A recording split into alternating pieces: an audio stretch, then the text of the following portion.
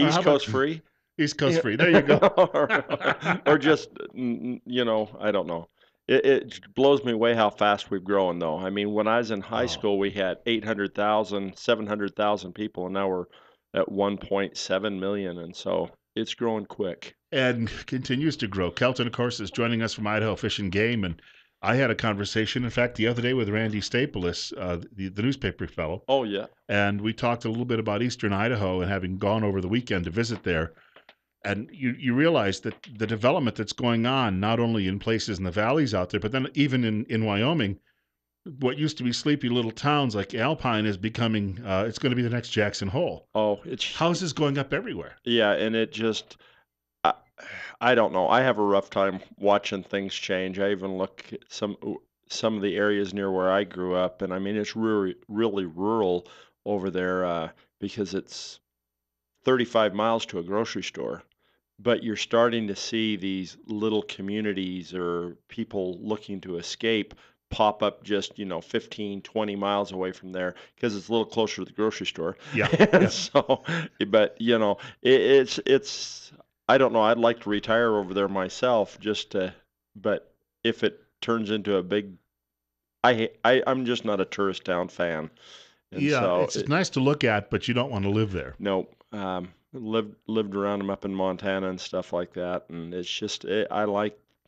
I mean, Twin Falls is awesome, and the rural areas around here are great. It's growing really fast, and it's good for the economy, but it's tough on me. Well, the people from places like Elko or Wells who will drive to Twin Falls to shop, but they do it only once a month. You see, Yeah, that's so you don't have to worry about living 50 miles from a grocery store if you don't. But they know how to do this. It's yeah, the people who've grown up having a grocery store around the corner that have to be yep. close by. And that's what my mother would do. Every 2 weeks to every 4 weeks, she'd run into, 60 miles away to the bigger town, run into Pocatello to really load up on groceries, and then Yeah, if and you then if you don't have to needed worry about milk, it you went and again. milked the cow. And there were a lot of things you could find out in the forest. Yeah. Hey, speaking of Eastern Idaho, you've got a note here on plague. And I was just talking about kitty cats, in fact, off air just before we went to the break before 9 o'clock news. And in fact, it's being spread in feral cat populations. Well, domestic cat populations. I mean, pretty much any cat is subject to getting the plague right now. I mean, we've had cats that have died in Clark County, which is up by Mud Lake, Territon, up in that country, and then you've also had a cat that died over in Elmore County, which is just, to the west of us here. And what happens is when you get really hot years, you get high populations of burrowing critters. The plague pops up, and this is one of those years that we're having a lot of plague show up. I guess how you'd say it. Um, I guess my warning here is the reason cats get it is because they hunt these critters and they kill them and then they get it. We've got a lot of folks around here that are avid campers and like to get in the outdoors. I just want to warn people: don't be feeding the chipmunks and squirrels and marmots and yellow-bellied marmots, rock chucks, in camp, because if you can get a flea from them, you're petting them or anything like that, you can pick up the plague. We haven't had plague. We've only had 5 cases of plague since the 40s, and the last ones were in the 90s. But it's one of those years that the plague is really showing up, and we just want to have people, if they see a large population or more than 5 dead marmots in an area that didn't die from a bullet wound, you know, that or ground squirrels in an area, because it's very prevalent in those type of populations. If you see that, please contact us or the health department so that we are aware of that going on in that area so that we can spread the warning a little bit more. But right now, I'd just be cautious when you're out and about and not be trying to catch the little buggers. Clearly, we're not at an epidemic level, so we don't want it to go there. If we can control it right No. now the way it is, it's not going to be a threat. Well, and we don't want people to freak out. I mean, moms, your kids aren't going to get this from the dirt. I mean, they can go out and play in the dirt, play in Hmm. the creek and stuff like that. But that it's always prevalent in voles and mice and ground squirrels and gophers and things like that because they're a burrowing animal. It's usually transmitted through blood with fleas, and so it's somewhere in Idaho all the time. I mean, people think the bubonic plague it was eliminated. Well, it's not, and so and it is carried through burrowing animals. So just be cautious and uh, be aware. You have a note here on the list today about big game draw results, and I know we had a lot of calls about this the last couple of months when you've been in with us. We have, and I just wanted to tell folks they haven't come out yet, and so, but they will be coming out. I'm guessing we will have you notified by the 1st of July, and I'm just betting that next week sometime they come out, probably closer to the end of the week. But the way you can find out whether you drew, and I guess the reason I'm trying to do this is because we just get inundated with phone calls. Right now, we're probably getting 50 phone calls a day. As the draw results out, and the draw results out.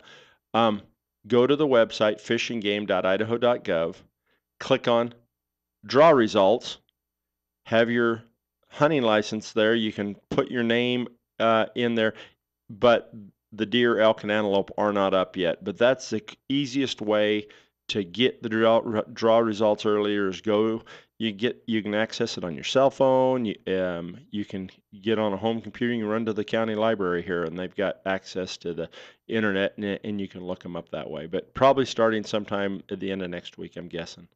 And then you've got Super Hunt winners, which is sort of related. I mean, different thing, but similar idea is that in a lot of these people, this is a good program for the state, even though some hunters don't like it. It's good for the state's bottom line. Well, and it's not really the bottom line. I mean, it is. It's really good. The super hunt is we had 44,767 people that applied for super tags. Um, that money goes directly to Access Yes, which is a program where we pay landowners, like we buy access on the Snake River that lets people go through private property on boat launches that there's no access for 10, 15 miles both directions. So we pay for access there. We pay for access for on hunting I mean for private land in 49, 48, 54, all our hunting units around us. That typically what we're looking for is we have a board that goes in and they look at all the people that submit possibilities for us to purchase access on, and then we try to get the best bang for the buck. If it opens access to a Forest Service area or a forest area, BLM area through their private property, or if they've got really good private property, parts of 47 would have a really rough time hunting because there's so much of it's a private without this program. So it's a huge program, but I wanted to tell folks we had deer is always the most popular. We had 15,936 applicants for the 8 deer tags. 4 went to Idaho residents, 2 went to Utah, 1 went to a guy from or somebody from Mexico, and 1 from California. Elk, we had 14,497 applications for the 8 tags. 5 went to Idaho, 2 to California, 1 to Arizona. Pronghorn, 3,461 people applied for those tags. 3 went to Idaho, 1 to California, 1 to Oregon, 1 to Wisconsin, 1 to Washington, and 1 to Utah. Then we had 1 moose tag that was lucky enough to be drawn. There were 7,254 people that put in for that tag, and it went to Montana. And then the divorce package, I like to call it, the super combo hunt, where you get a deer, elk, antelope, and moose tag. We had 3,619 entries for that, and that went to someone from Idaho. And so we had a lot of folks that put in. I know the drawing odds are long, but that money goes to a really good cause. It opens access for all hunters in Idaho. And so we've got another drawing coming up August 10th. We'll have 2 elk tags, 2 deer tags, 2 pronghorn tags, 1 moose tag, and another super combo hunt. And so the winner will be notified on August 20th. So if you're interested in doing that, it's about $650 an app for the deer and elk. Well, for just the singles and the combo, the super combo, somewhere between 20 and 25 an application, but goes to a great cause. I had a TV show on this morning before I drove into work. I was having my coffee and listening to it while I was in the kitchen, and somebody was complaining about being married to a fellow who spent way too much time hunting and fishing and looking for advice what she should do. And I thought, well, number one, stop nagging. Maybe he'd stay home. But it is true. You have to have an understanding spouse if you're going to be doing all of these Oh, things. well, you do, and I must give my wife kudos because I probably do more than my fair share, but she knew what it was before, and this time of year, I've really given up my fishing because I like to hunt so much in the fall, and so I try to get all my honeydews and things done during the summer. And then my wife has also taken up hunting with me, and so she goes out, and it makes it very enjoyable. And um, but no, I can understand that. By the end of hunting season, my wife is going, "Well, how many more weeks are left? How many more trips are left?" And it's like, "Well, just a few." It's like I had a girlfriend and she went to a baseball game with me one time and seemed to have a good time. She didn't say she didn't, and I thought this is going to be good. Good. And then I got tickets again, and she said, "Take my brother." Yeah. She can act once, she couldn't act twice. We're gonna. You mentioned pronghorn, and we got about a minute before the next break. But if we could just maybe get into this note you have here, trapping pronghorn. Well, we've had a neat project going for the last couple of years up in, uh, now I'm forgetting the name, Fairfield, up north here, and what we do is we go in and we trap pronghorn fawns, and we put radio collars on them. It's kind of interesting, you would never guess that a three-day-old pronghorn can outrun a 21-year-old kid, because we get a lot of these younger technicians out there to help us run them down. Because a 3-day-old fawn can run down a 50-year-old pretty quick, at least Yeah, me, yeah. And so, but we go up and we put a radio collar on them, and what we're trying to do is just see what type of nutrition it takes. We've got a really high fawn survival up in the Fairfield area. And so we're trying to see what's going on with their diet, what their cause of mortality is. We've got some technicians that spend every day up there that we've got close to 50 pronghorn that are radio collared up in that area, and they will check them every day to see um, if they die or if they're still alive, and if one of them dies, we can get in there quick to determine what its mortality was caused by. We've got more with Kelton We can Hatch talk on the more way. about it after. Sure. And of course, he'll take some of your telephone calls as well as he usually does at 7360300. He's here from Idaho Fish and Game. And right now it's 20 minutes after 9 o'clock, and we've got 53, or close enough. Joining us in the studio this hour, Kelton Hatch from Idaho Fish and Game. He joins us on a monthly basis, sometimes more frequently if we have something that comes up that we need to pass along to the public quickly. Bill Colley with you as well at 9:23 on News Radio 1310 KLIX and newsradio1310.com. It's 52. We were talking about trapping pronghorn, and we got started, but then the break came along. You've got a bit more on that, I know. Well, I was just going to tell you so that people kind of understand what's going on with these. They're born at less than 10 pounds. Pronghorn fawns are, so they're pretty small, and they're predated by coyotes, bobcats, golden eagles. Are typical predators that will take them. And through this radio collar work, we can really determine what's going on with them, what type of feed that they need, and hopefully we'll be able to take this research and be able to use it in other portions of the state to hopefully increase and strengthen our pronghorn populations elsewhere too. I'm going to jump down to the bottom of the list for a minute, and then we'll go back to the others because I was telling you off air when I was up at the Palisades Dam on Saturday. It was only about 60 degrees. It was nice. There wasn't really much of a breeze, but I was talking to a fisherman who was unhappy with the weather, and I thought this should be perfect fishing weather. Right now it is, and I'm surprised too over there in Palisades. Because I mean your cold water fish. I know that the South Fork. I mean it's a pretty controlled flow, and they've been having an incredible time over there. From all my friends, I've got growing up over in that area. Still keep in communication with a lot of my family and friends over there, and they've been fishing really well on the South Fork. One of the few rivers in the state that are, you got Silver Creek, that's a spring-fed creek, and it's been fishing really well. But a lot of our other streams, the Jarbidge, the Bruno, uh, Rock Creek, any of these up in the canyons and stuff are just running so hot and muddy right now that it's hard to do much good. But Salmon Falls Creek has really turned on. Um, the walleye fishing's been really good. They've been catching several other species of fish. You know, early on we had a really good push on trout at Walcott and Salmon Falls Creek. That's slowing down a little bit. Salmon Falls Creek's still fishing pretty good, but now bass are starting to come on at Walcott. And, you know, for lake fishing right now is a great time to get out there and do it.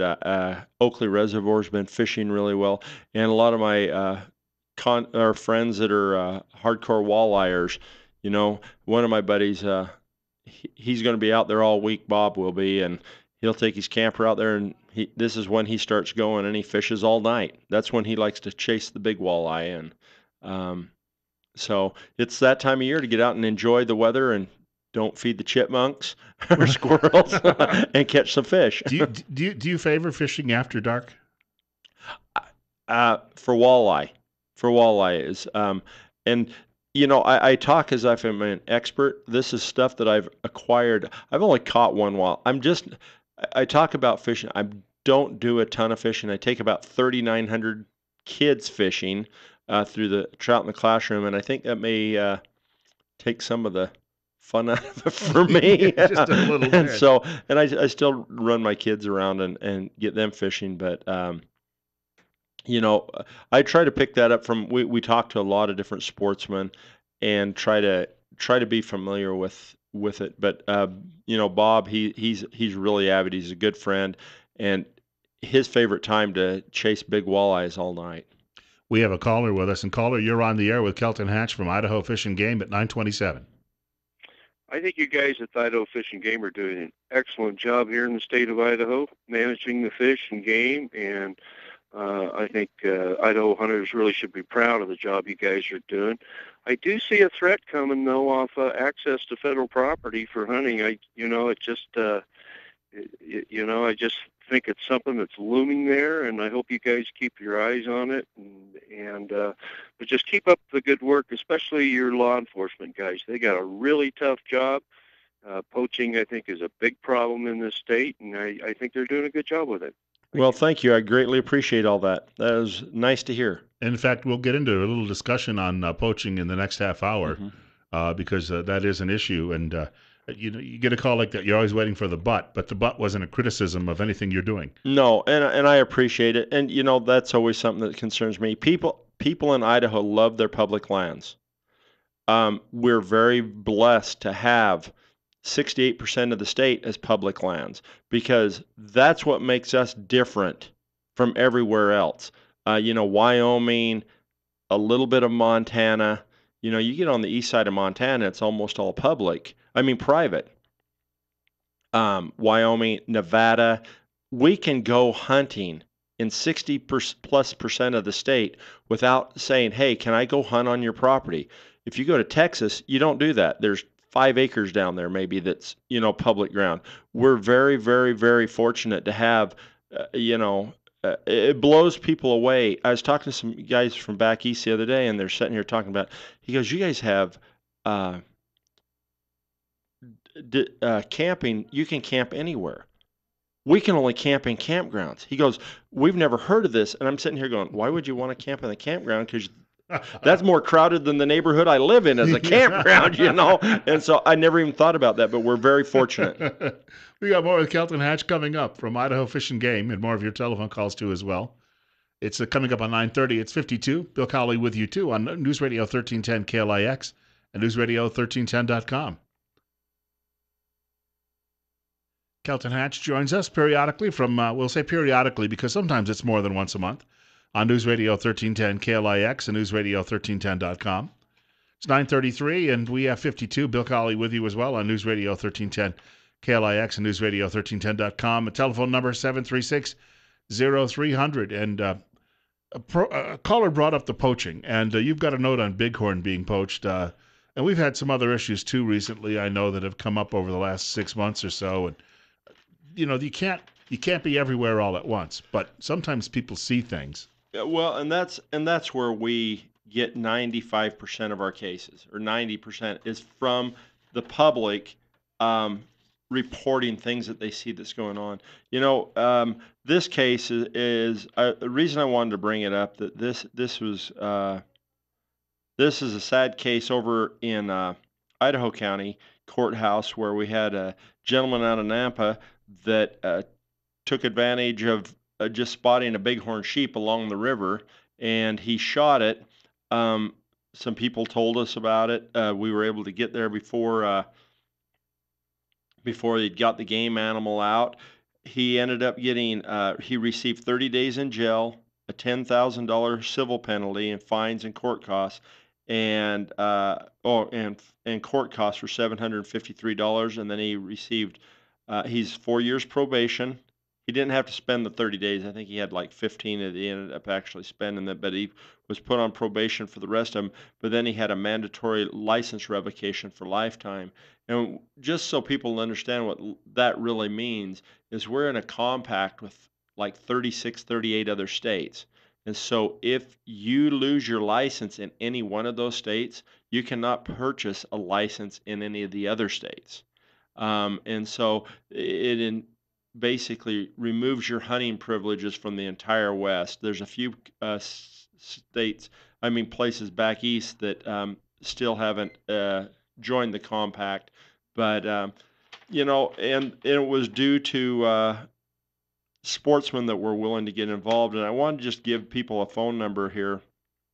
If you see anything going on, I mean, we've had a lot of incidences with sturgeon in the Snake River, which is a tough one for me because we only have one small stretch that we have any natural reproduction of sturgeon, and we keep losing them. We have we find deer with antlers removed, and we have several different cases that are going on all the time in the Magic Valley. But if people could give us a call at 1-800-632-5999 if they see something going on, that's our CAP hotline. You can remain anonymous and still get a cash reward. But just keep your eyes and ears open and help the wildlife in the area. And I don't want to over dramatize it like every animal dies, but we do have poaching that goes on. Um, I don't know that I'd call it an epidemic, but there is still enough that we need to get a handle on it. Want to point out the telephone number to reach this program, 7360300. Caller, I'll get to you in just a moment. I just have a note from our newsroom. In Twin Falls, they have an issue with a water main, apparently at Falls Avenue and Lincoln Street. And so you're urged to avoid that area, that intersection, if you can, in the next few hours. Also, we're going to be back into the 90-degree range next week with our temperatures. And if you have not yet had a little service done to your air conditioner to get it up and running efficiently, you need to give the pros a call at Ramsey Heating and Electric in Burley. Make sure the job is done right the first time and set yourself up for a great summer. You can see Ramsey Heating and Electric at 2600 Overland Avenue in Burley or telephone 678-0459.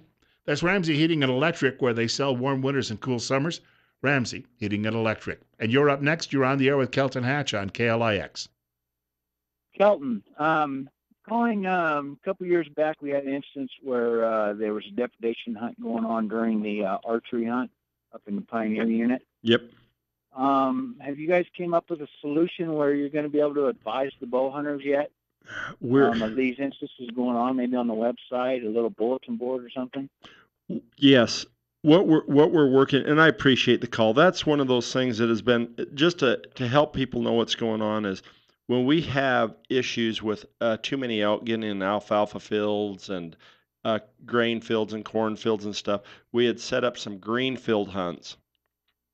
And a lot of those start in August, but and they're within a mile of the cultivated fields or fields that people are growing crops in. The biggest issue is, and it's always been it's a concern to us, is because we have archers that start on August 31st in most of these units, and so it's just not safe for us to have the rifles and the archers out there because the archers are taking advantage of these animals near the agriculture fields, which is a really good place to go. And so what he's talking about is trying to let people know when we have these different type of depredation hunts and stuff going on. What we do is I want you to go to our Facebook page. It's It's at Magic Valley Facebook, or go to Facebook. I guess it's Facebook, and then you go to Magic Valley Fish and Game, and we try to publish all of those type of things on there. We have quite an active Facebook site to let people know what's going on in our region, and then also if you want to be on our email list, you can call us at the Magic Valley office at 324-4359, and we'll get you on an email list. We've got more with Kelton Hatch coming up. In fact, going to talk about some fishing events as well as a little public input on education, a specific type of education. That's ahead in just a couple of minutes. Our guest in the studio is Kelton Hatch. He's here from Idaho Fish and Game. He joins us on a monthly basis, sometimes more often. If we have a big event coming up, it's 9:44, 53 right now. Bill Colley, too, on News Radio 1310, KLIX, and newsradio1310.com. Public input on trapper education. Trapper education. I failed to put on our to mention to you earlier on and youth hunts. What we're trying to do right now is we've got a mandatory trapper education class that was it's House Bill 378. It was passed in the legislature in 2016. We're trying to create the format for it. So if you go to our website, fishandgame.idaho.gov, you can read more about it on the press releases there, because we have we put out press releases every week on different happenings on that website. And then we're also trying to receive input on making youth hunts easier to apply for, to understand, right now we've got our problem. One of our major problems here, and everybody's aware of it, is our regulations are very complicated. And I'll be the first to admit it. It about drives me nuts because I thought that I had them memorized until the next year, and then something's changed, and I'm going, when did they change that? And so we understand that there's 130 pages of regulations, and when I was a kid, there's one fold-out page of regulations for everything. So things have got a little more complicated, but we're trying to get some input from the public on what they'd like to see on these youth hunts, and how they'd like to see them structured, and maybe some ages and that we're looking at. And so go on, fill that paper out. It is the squeaky wheel gets the grease. So the more people that vote like you do, or mention stuff on there, and put your comments in there. We read every one of those comments. We may get 5,000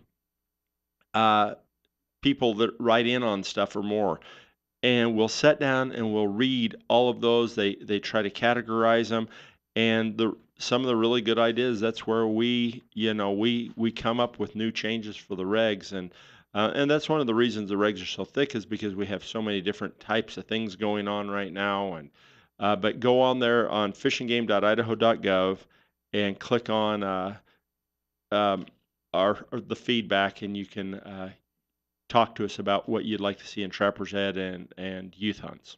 Got a couple of other items we've got to mention while Kelton's here, but in the meantime, it's 9:46 and 53, and I'd like to remind people that Dr. Eric F. Jones was a guest on the program a few weeks ago with us and said he had great response. He uses a holistic, I've got to get this right, systemic approach, because sometimes that word changes in when I pronounce it versus what I'm trying to read, to wellness. He's been practicing since 1993.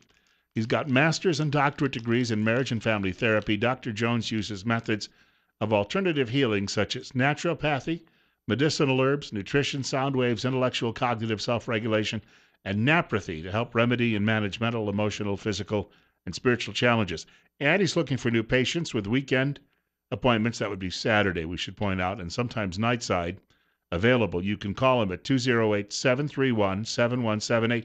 And his Facebook page, Eric F. Jones, Ph.D., mental health and wellness therapist. Two items you've got left on the agenda for today. Kelton Hatch in studio with us at News Radio 1310 KLIX and newsradio1310.com. Transfer tags. For people out there who probably don't know a lot about fish and game, what exactly is that? Well, it's kind of interesting. I thought most people knew about this, but I'm finding that I didn't do my job very well to get the information out there. So that's why we're here talking to you, Bill.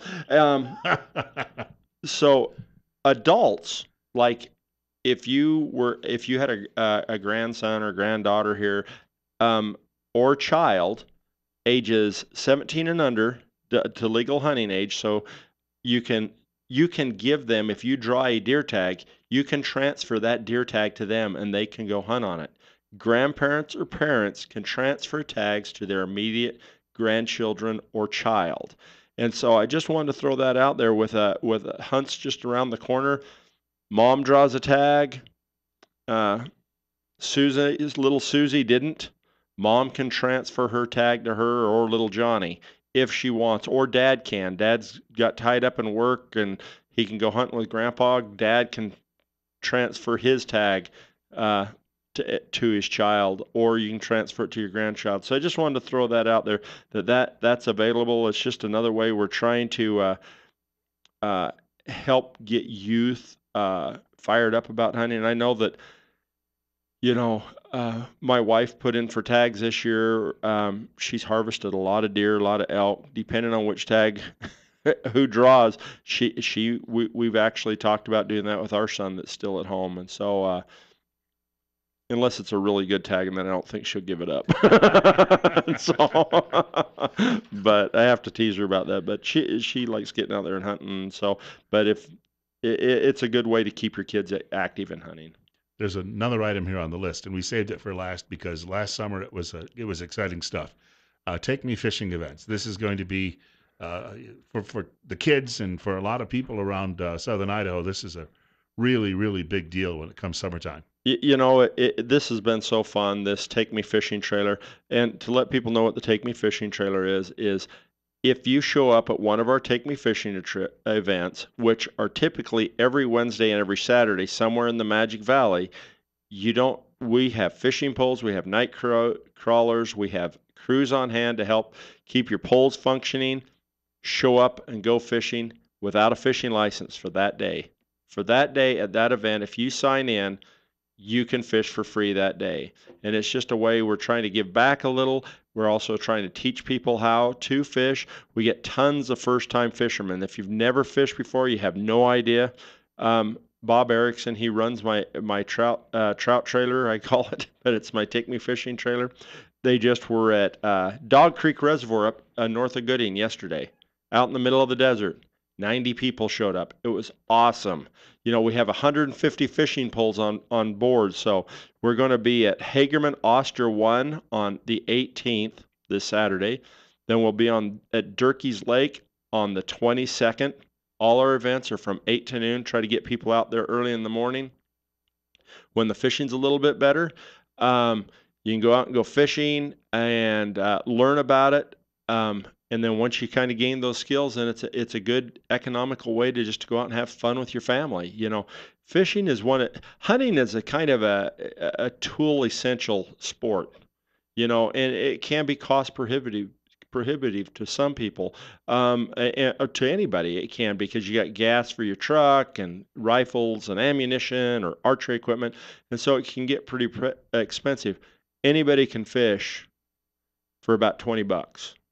You still got a little fuel, but you can take the family sedan to most of our fishing places. And what we do is we've got all these different ponds across the state. If you go to fishandgame.idaho.gov again, click on the Take Me Fishing trailer, click on Magic Valley, it'll show all the events we have. We've got trailers around the state, so if you're visiting other parts of the state and want to try something, click on their website too and check it out.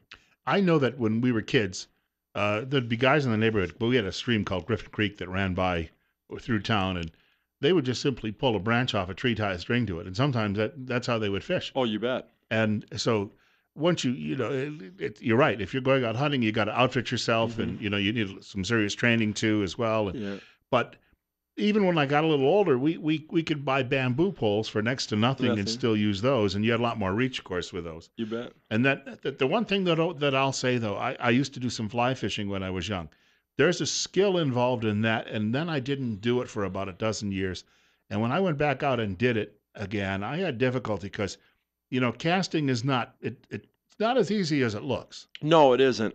But that's the fun thing about fishing. I mean, you can get as gear-headed as you want. It's just like golf. I mean, you could buy $1 million worth of different gear just to have the newfangled thing. But you can fish with a tree branch, soda pop can with wire. I mean, line wrapped around it. Just do the old flipperoo, out there in the lake, and um, it's fun. I got to tell you something that was really interesting, Bill. At a lot of our events, who do you think shows up on a Wednesday? Who do you think shows up? That's our biggest day. Wednesdays are our biggest fishing day. I bet you see a lot of moms out there. Moms with kids because their husbands are busy at work. They golf on weekends. They don't take the kids out and teach them fishing. Mom went fishing with dad when she was little. She wants to introduce her children to that. We have a ton of mothers with their children that get out there. And so I guess I'm throwing a challenge out there. Dads, get out there and take those kids fishing with your wife. Get out there and have some fun. It's great. Kids don't fish 95% of the time. They're chasing frogs, they're chasing bugs, they're getting dirty. Your kids are going to they love it. It gets them unwired, unplugged, gets them sunburnt and bug bit. It's just fun. Get them outside and have some fun. I can remember when I was a kid, my dad he wasn't generous, but he gave my brother and I both boats. They were older boats, but wooden, and we could both have a boat to go fishing in. And if you got up early enough in the morning, on a summer morning, and you could row out, and then you could just the relaxation of that. Sometimes you're out there for hours, but if you don't have anywhere to go, it's a great way to spend a Saturday morning or even a summer morning. There's nothing better than that. I mean, I grew up in the same way. We had opening day of fishing. I'd run out and move my pipe, and then I'd hit the creek. Because usually it was usually Labor Day week or Memorial Day weekend was opening day when I was growing up, and drove me nuts when we had the irrigation water going because I wasn't going to be able to get out there at sunlight. And we've really lost a lot of that. That was our fun. That was activity, and it's not a $300 or $400 Nintendo set, that's in the basement in a dark corner. You can get those kids if that's driving you nuts. Get them out and let them go fishing. The one thing, though, that I would recommend, and we didn't think about this 40 some years ago, is I'd go out there without a life jacket, and I'd be out on a deep channel on the lake sometimes fishing. And so today I would just recommend if the kids are going out alone, at least provide them with one of those things too as well. Oh, you bet. You need to have their safety. That's one thing I've noticed. Our parents, I don't know whether they're trying to get rid of us or if they, oh, here's a motorcycle. Go have fun. But you don't need that helmet, or here's the back seat of a car. Lay in the back window. So it was we didn't do the seat belts, you didn't do the life vest, but yeah, get out there, little sunscreen, bug dope, life vest if they're out boating, and you're ready to go for the day. Take a sandwich. There's just nothing better than to get out and catch a few fish. You get a nice table fare when you get home. People don't like trout. I find a killer trout recipe, promise you, fillet the fish. Take the rib bones out, sprinkle a little seasonal salt on it, put some ranch salad dressing on it, cook it for about 10 minutes on your barbecue grill on a piece of tin foil. You won't even know that it's trout. I don't like it like that because I love fish, but you can feed that to, and everybody goes, well, that's really good. That tastes like chicken. No, I'm joking, but it tastes really good. And I would recommend 25 minutes before you put the trout on the grill, wrap up some corn on the cob in foil, put that right down in the coals. Yeah. And then when your trout is done, you pull that corn out too. So you'll have that hot, fresh corn on the cob along with that trout. That is heavenly. A meal fit for a king. Yeah. Or an angler. Of course, the king needs a little dental floss afterwards, but I'll tell you what, that summer evenings we used to do that. And with panfish too. Oh, yeah. And we do have, that's one thing I was going to tell folks, we do have down at the Oster Ponds, the Riley Ponds, we've just gone in, we've cleaned them all up. We are putting fishing docks out in them right now. Great bluegill bass fisheries down there. One thing the Magic Valley's we've kind of been lacking is some of those warm water fisheries. Hagerman, we're really getting there. So if you want to take the kids down and have a fish that likes to bite, take them bluegill fishing. Want to thank Kelton Hatch for coming by, and we'll see you again sometime in July. You bet. Maybe a couple of times. Maybe, who knows? yeah. And that's on the way for those folks who didn't get in today. And if you have a question, of course, hey, quickly, if they have a question and they didn't get to you on the air today, what should they do? Just feel free and call us. We've got staff on hand. We have what we call as a duty officer, one of the staff that sits down front, and our front office staff is incredible. Just call us at 324 4359 324 4359 and ask any question. You can get a hold of me or any of the other people on staff. Want to thank Kelton for coming by today. Rush Limbaugh is up next following the Fox News at 10 o'clock, and God willing, if the creek don't rise, I'll get to do this all over again tomorrow morning.